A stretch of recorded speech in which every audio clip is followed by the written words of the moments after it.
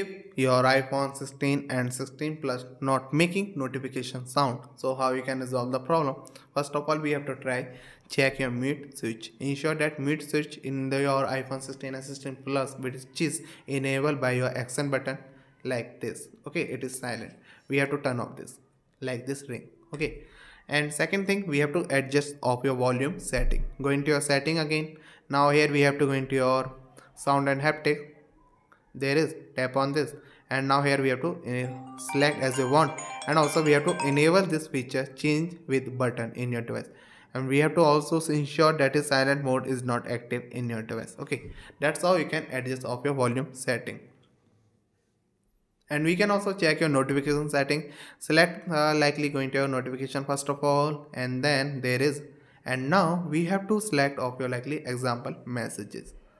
So there is, and now we have to ensure that allow notification is enabled, and check that the alert style is set to either banner or alert. It is enabled also there like this. Okay, we can also try likely check your do not disturb mode. It is not enabled. If it is enabled, we have to disable them feature.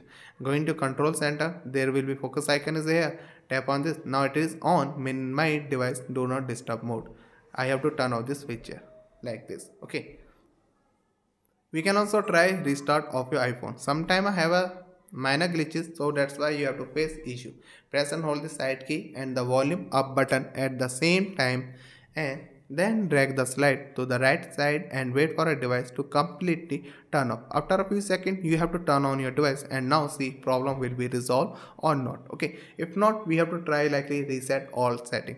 Sometimes issue persists, consider likely resetting or setting without delaying. It is enable them to resolve the problem. Go into setting again. Now here we have to go in general, then we have to go in transfer reset iPhone. There is, and now reset all setting. That's how you can give them, and passcode of your device, and confirm this reset all setting by tap on this icon. Okay, so that's how you can do reset all setting. If this not work, we have to check for your software update. If an update is available, so we have to update of your iPhone to the latest version of iOS version. Going to general again. Now software update, if an update is available, so we have to update of your device. Okay, and we can also check your accessibility setting. Sometimes accessibility can cause interruption. Going to accessibility in your device, there is, and now here we have to likely audio visual, there is, and now here we have to ensure that any setting related to audio routing, mono audio or configure correctly, it is not cause problem. Okay, we can also try restore your iPhone to the of your default version. Likely we have to reset all of the settings. We have to erase all of the content in your device. Okay, first of all we have to try backup of your data, and we have to go in again general, and then transfer reset iPhone, there is, and erase all content and setting, and now continue. So that's how you can erase all of the data which is stored in your device.